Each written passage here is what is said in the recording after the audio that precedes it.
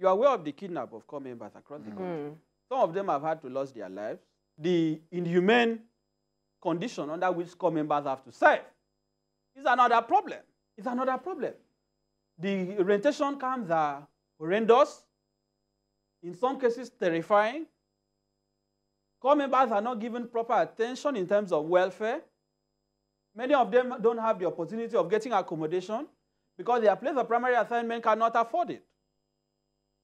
The federal government has not really addressed the scheme.